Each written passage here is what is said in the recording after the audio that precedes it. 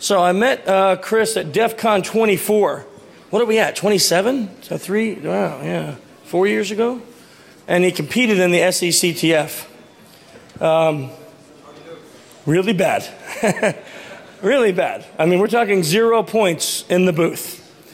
And he made a great video, though. That's what got me. Really entertaining video. So I'm like, okay. You know, I mean, that happens. You can't win them. And Chris went home and he said, nah, that is not my legacy. I'm not going down that way. And he came back in DEF CON 25 and owned it to the point of a black badge. Yeah, right? Right, yeah. So to go from like 0 points to black badge worthy competition, that's really impressive. At that black badge, he used a number of tactics that I stole from him and still use to this day in our company. And he wants royalties, which he will not get. But if you would, help me in welcoming my good friend, awesome speaker, and black badge winner, Chris Kirsch.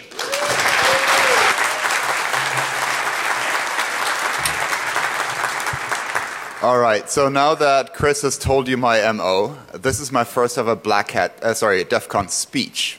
So next year's speech will be really good, right? Okay. So yeah, today we're going to talk about getting psychic. So I'm going to walk you through some cold reading techniques that you can use for fortune telling or also for social engineering. So a little bit of background, I'm actually not from the pen testing social engineering side of the house for my job. I'm a product marketer. And I've been in InfoSec product marketing for 22 years. I started out with PGP, then Encipher, so a lot of crypto stuff. Then I joined Rapid7, did some work on Metasploit, and later on incident response, and currently I work for Veracode. So then my ticket that got me this slot here was the SECTF, where I took advantage of very nice, trusting people at a gaming company. And so that was really nice of them. And my life goal is acquiring all the skills that you see in a heist movie or in con artistry movies. So yeah, and then I'd love to get an internship with the fortune teller. So if anybody could hook me up, that would be fantastic. Okay, so what is cold reading? So cold reading is conning people into believing that you have psychic powers. So it's not it's not actual psychic powers, which I personally don't believe in. But you will see fortune tellers telling you that they're doing tarot readings or palm readings, aura readings, which is kind of like your aura around you. Some spiritual mediums that claim to connect you with the dead and have you talk to the dead.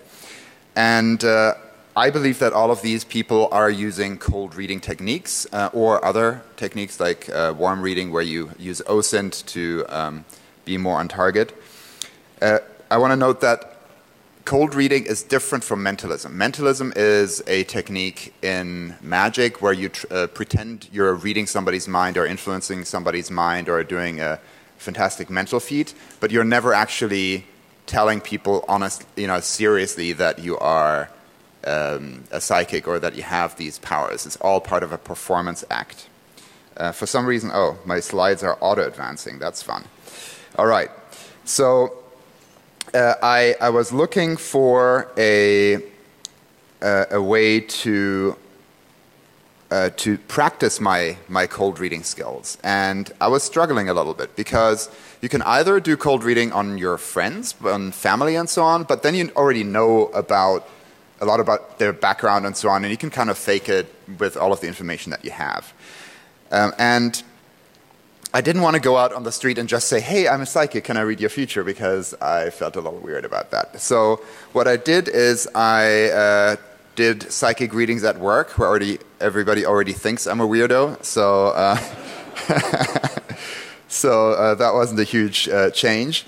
And Veracode has a culture where we do hackathons twice a year. It's 3 days events that are basically like mini DEF CONs. Hackathons are different in every company, and in our company, the two rules are you either have to learn something new or you have to work with people that you haven't worked with before. And psychic readings kind of fit the bill for that. and because I had to learn it, and I was giving readings for other people. And so I offered people free psychic readings talking about their career, health, ambition, relationship, money, past, present, and future. And in the posters that I put up, I said it's a conjoined reading of your astrology, hands, and aura, which was complete and utter bullcrap because I just made that up. So I only did it on people that I didn't know all that well, where I might have seen them around the office, but I'm not like close friends or colleagues with them. And I did about 8 readings in 2 days. It was a lot more exhausting than I thought. I thought it would be a little bit easier because I didn't want to take stock readings that where I read the same one to every person. I wanted to make them more custom and tailored to the person. And that requires that you observe, process, and then find a way to actually make it sound good and like you're a psychic, and that you're not just stating the obvious. So at the end, the slides are advancing. If anybody knows how to switch that off, that would be great. I did the slide timing. So I did a survey at the end with people. So I have some data that we'll have a look at later on how they thought I did. And then I debriefed everybody to tell them that I wasn't actually a psychic, and told them how I did it, because that was important to me ethically. So I started out and fired up Google image search, found an astrological chart. I don't know what this chart actually says, but I printed it out. And I asked people, first of all, to write their date of birth on the front, and then close their eyes and draw lines across the chart. And whenever they feel they're done. And then turn over the paper, trace your left hand, the outline of your left hand, and put initials of somebody that's important to you on the back, right? So that was the thing that I pretended to be reading. So most people swallowed that completely and didn't question that. So now we come to the first lesson for social engineers. No matter how bad your pretext, sell it, right? And sell it with conviction. Channel the people that ran the Fire Festival, because while they didn't run a very good festival, they did sell it with conviction, even though it was a pretty bad idea. So sometimes you have time to create your pretext, sometimes you don't. And when you make it up on a whim, just sell it. So then I started to gauge my sitters, and I asked them first, have you had a reading before? I tried to figure out if they were skeptics, maybes, or believers. I put them in these 3 buckets. And I found that the skeptics were the hardest to convince. The maybes were actually the easiest. And for the believers, they fell into 2 categories. Either they were complete hook, line, and sinker, and one lady actually didn't believe me that I was not a psychic even after I told her. And she was insisting that I had psychic intuition, so I thought that was interesting. And the other person who'd gone to psychics for like many, many years, he's kind of like, yeah, I don't quite believe you've got it, and so on. So that was that. So after I asked that question, I told them, have you been to a psychic before? And let's say they said no, then I'd say, all right, well, when I see things, I can't quite steer what I see in the reading, but we'll try to cover different things. If there's something that you're interested in, I can try to cover that. And also, what I see is not always entirely clear to me, so I need your help interpreting it, right? So that was really important to set it up, and that's what every psychic will tell you. So what do we learn from that for social engineering? I think you should get a read on your target when you start a conversation with them. And I'll give you an example of that. Let's say you're pretending to be somebody from IT support, and you've got a technical pretext. Then you might want to know how technical your target is, if you haven't figured that out through OSINT and like the LinkedIn profile. So you could say something like, hey, I'd love to help you and walk you through, but just so I know kind of how to interact with you, would you say that you're a regular Microsoft Office user? Or do you sometimes go into the advanced settings or even drop down to the command line to do stuff, right?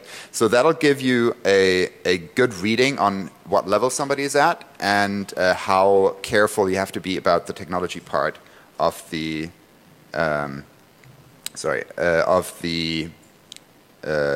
pretext. So get a read on your target. Then the second one is make them do the work. So let's say you don't have all information on something that you're trying to do, and you're fishing a little bit. So you could walk into a building and say, hey, one of your colleagues asked me to fix the projector cables in the conference room. He's a nice fellow, about this height, short brown hair. Does that ring a bell, right? Those kind of things. And then they say, oh yeah, that was Richard. And then they convince themselves that Richard kind of asked you to do this. So even without doing the research, you can make them do the work by throwing something out there. So then I went into a whole section about rainbow ruses. So a rainbow ruse is something that tells you you're one thing, but you're also the opposite. It's like yin and yang, right? And people choose kind of and self-select what they feel more drawn to. So a rainbow ruse works even if you don't have an outcome at the end, and kind of like like a yin or a yang, right? But what I tried to do is I wanted to tailor it more to the person. So I'll give you an example here. The first person I talked to was somebody who worked in corporate communications. And she had worked for a PR agency before. So that's usually a job where you're representing the company, you're wearing like a business suit, and you have to follow proper etiquette and all that stuff. But she was sitting in front of me in a black hoodie and with tattoos, right? So that's kind of like a dissonance. So what I read for her is there are some people who need rules in their lives to function, and others that are more of a free spirit. I get the sense that you are more of a free thinker, but that you can stick to the rules in your job when you have to, right? So yin yang, but you're this, right? Same thing for a salesperson. Salespeople are compensated with commission, so they have variable compensation, which means they tend to be people in sales self-select as people that are more risk-friendly, right, or more happy to accept risk. So what I said here is you're comfortable assessing and accepting risk in your life. You weigh the pros and cons of risk and then make a decision. However, when you think about other people in your family and your social circles, you are more comfortable with risk than most others, right? So yin yang, one side. And then an engineer, from his body language and his whole behavior, he seemed like an introvert to me. Software engineers often are introverts, right? They prefer working by themselves and being left alone. So if I just said, hey, you're an introvert, that would have been a pretty meh reading. So I kind of puffed that up a little bit, and what I told him is, some people prefer to hash things out in conversations, but I get the sense that you find these tedious and unproductive. While you will get input from others, you'd much rather read up on a topic and find some peace and quiet and figure things out for yourself, right? So that's how I kind of tailored that for this person. So what social cues did I look for? And there might be a better term for social cues, but that's what I've kind of been working with. So first of all, clothing and haircut. Look at, are they wearing expensive brands? Are they wearing sports clothing? Like what messages are they sending with their clothing? Then watches and jewelry are also great. Is that person wearing a Rolex? That indicates status symbol. Wanting to show what they have and what they've achieved. Are they wearing like the T-shirt of a charity? Like you can read a lot out of people's clothing. And then the body language, open body language. Like are they introvert, extrovert? Do they have confidence? Do they not? And so on. You can play with that. And then I also always look at people's kind of like wrinkles on the face, and most prominently, do they have like dimples from like laughing a lot, or do they have the frown lines like down the face like this? Because if you have somebody that has frown lines, you might say something like, oh, other people always seem to be lucky, and you rarely have luck in your life, and so that's something that's been bothering you, right? So play to their expectations. Or then you could also say fitness level, like read different things into that. Okay.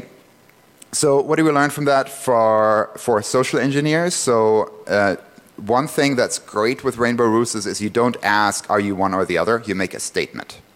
So when you put something out there, phrase it as a statement rather than a question to show more authority and more knowledge in that domain. So an example would be, instead of saying, oh, are you having any connectivity issues? You would say, oh, we are having connectivity issues at your site, right, that are likely affecting you. So then you make a strong statement, you come out across with a lot more authority. Then also use social cues to shape your pretext. And I'll give you an example. Let's say your goal is to get somebody to press a button, right? And you've got two people. Like, let's take the first person. First person is kind of like wearing earthy tones and kind of like being all touchy-feely, and you get kind of like a warm sense from them and so on.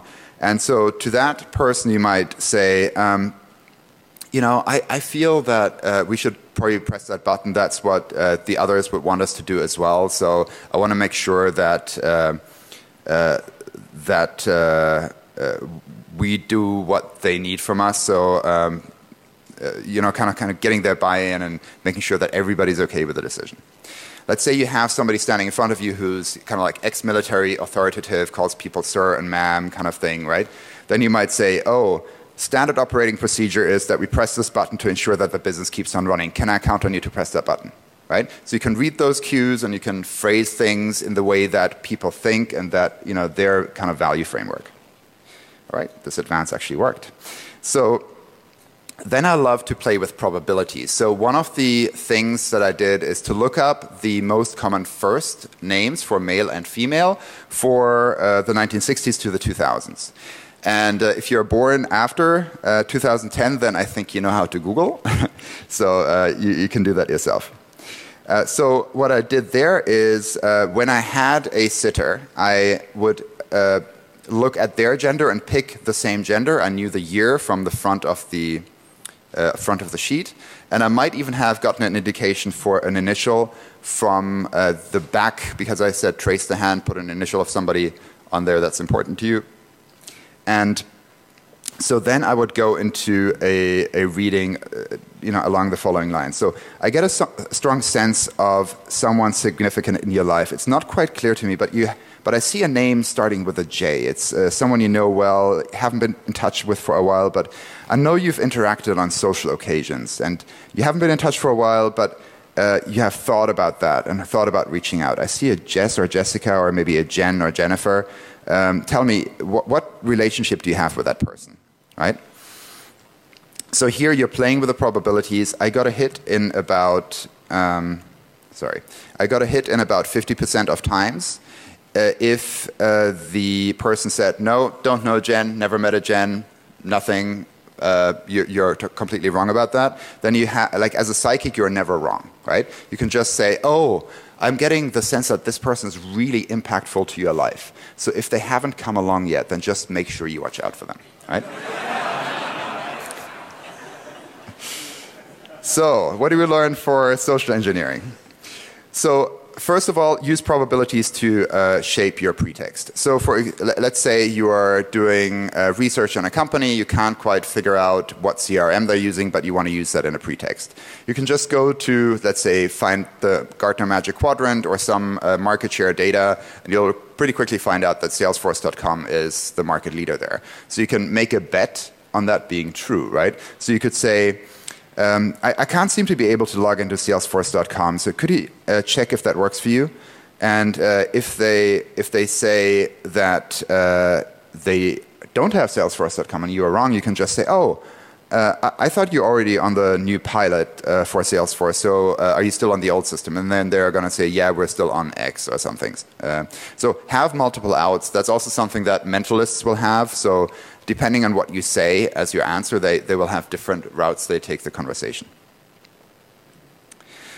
Then there is another type of probability, and I call this the unexpectedly common. And some people, I think, also call this Barnum statements, after P.T. Barnum. So the first one is accidents involving water. That seems to be something that happens to a lot of people in their childhood, but nobody thinks that it happens to a lot of people, right? So, and also when you have an accident with water in your childhood, it's quite traumatic for you, for your parents and so on, so it tends to stick in the memory. So I would say something like, it's not quite clear to me, but I see something, probably in your childhood, an accident involving water. What does that mean to you? And note that I didn't say it was you who had the accident. I said like during your childhood or early on. An accident involving water could be in a bathtub, in a pool, could be in a lake, in the ocean, slipping on ice, accident in the snow, like skiing accident. It could be a lot of different things, right? So you can interpret that. So help me interpret that. And then for that one, I had about a 50% hit rate, which I thought was extremely high. That was super surprising. And one person told me, like, this was the first time I tried this one, and I wasn't quite sure if it was going to work. And this was the first person I tried this with, and he turned white, and he said, oh my God, when I was a kid, this family had a child that drowned in the pool, and they took me in as a child after that. I'm like, holy shit. We're not going down that path, right? So, let's say some people said, no, I don't remember anything like that. And then I said, oh, you were very young at the time. Make sure you ask your parents about that, right? Always have an out. Then the other one that's kind of a nice Barnum statement that I used is a house with a digit 2 in the street number. So I'd say something like, oh, I'm seeing a house. It's not quite clear to me, but I see the digit 2. Does that mean anything to you? It might be your current residence or somewhere where you grew up or another place of significance like a best friend or a spouse or a boyfriend, girlfriend, something like that. And so if you think about statistics, most streets in at least in like smaller cities and so on are shorter than 100 house numbers, right? So you have the 20s are quite prominent, all of the 20s, and then every, 12, 32, 42, and so on. So you actually have a pretty high probability, and then you multiply that by like all the houses people have lived in, all the houses their friends and family members and so on live in, and you get a pretty good hit rate. And one time I said that, and somebody said, yeah, I grew up in the house of with the number 22, and I kind of got a little bit of a micro-expression of like fear and sadness. So I said like, oh, I get the sense that there was some struggle at that residence, like with family members or friends. And he said, oh yeah, my parents got divorced, right? So you can take it a little bit further. I didn't want to push it too hard. I didn't want to really get into people's personal and like very emotional spaces. But a psychic would do that and then kind of like reel people in and really lock them in and make them come back and so on. So lessons for social engineers. Here, use common facts to come off as an insider. So for example, most companies are moving to the cloud, and when they move to the cloud and move to AWS or Google Cloud or Azure, they usually pay a whole lot more in hosting costs than before because it's so easy to spin up machines and you don't really have a good overview. So it's something that's fairly common, but people don't perceive it as common, right?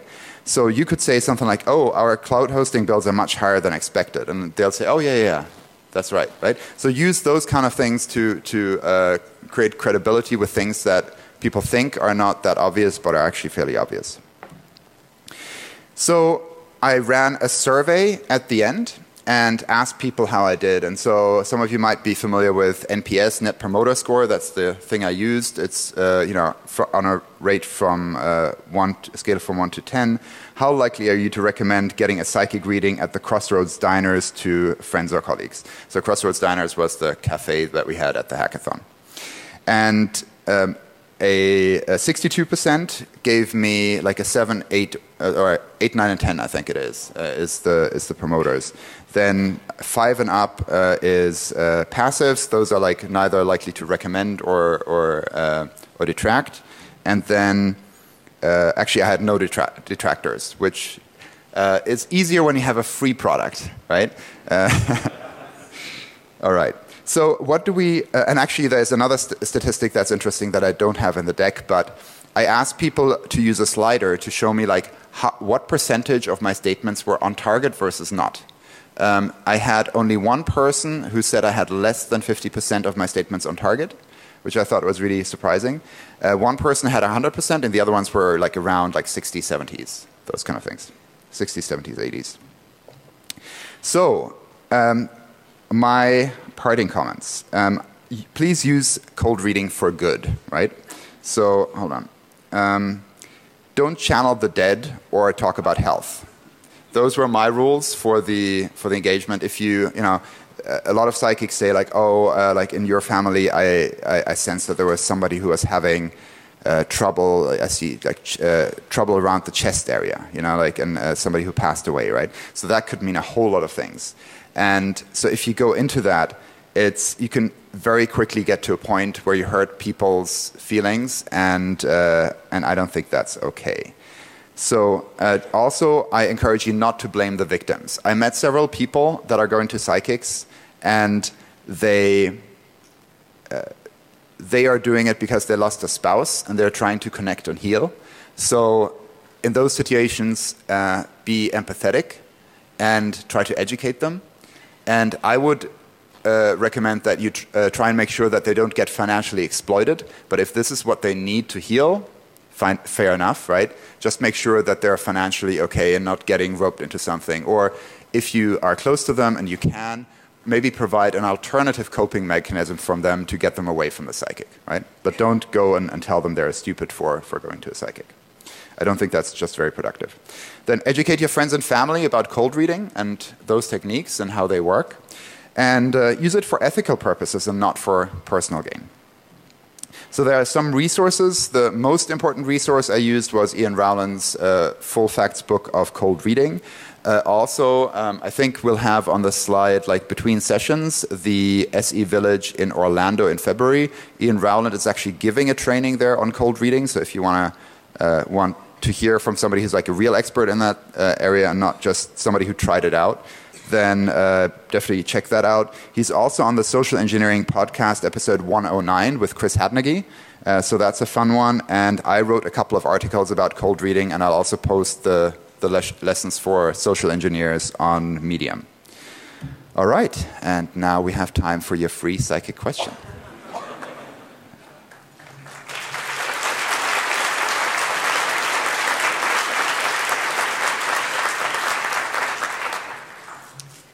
All right, over there, yeah.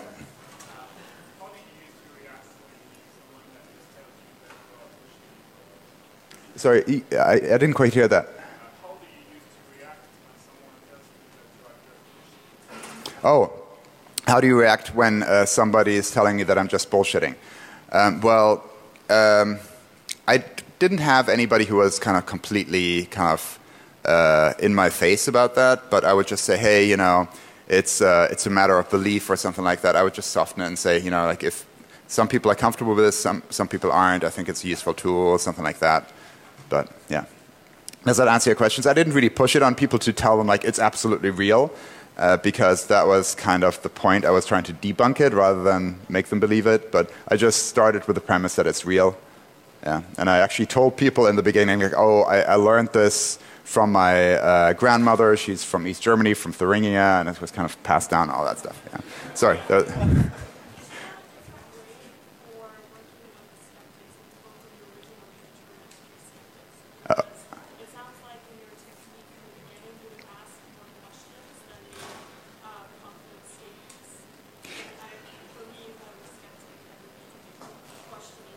Yeah, yeah.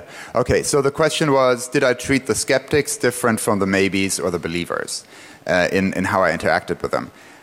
Not drastically. I was, with the skeptics, I was less hopeful that they'd believe it. And I always started with kind of like the softer things, like the rainbow statements where they self-select. And those are a little bit weaker and in convincing people. And then I kind of upped the game towards the more... you know, playing with probabilities and those kind of things. Yeah. Over here.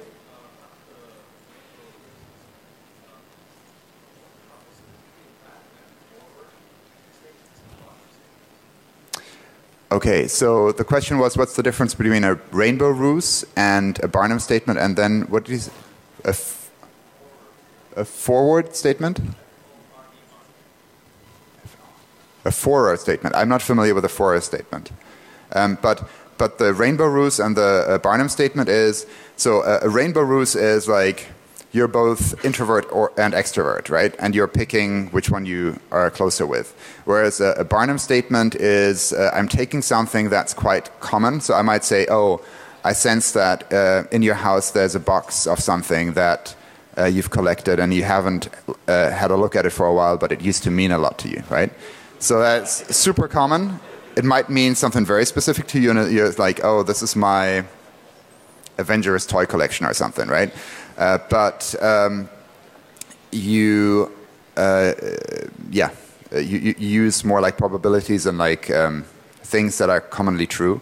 And by the way, in the end of the reading, I would summarize all the things that were hits, but left out all the things that I got wrong, right? Because you want to change their memory and kind of implant in their memory what you got right, so that it's more impressive when you summarize it in one go. There's one more question there.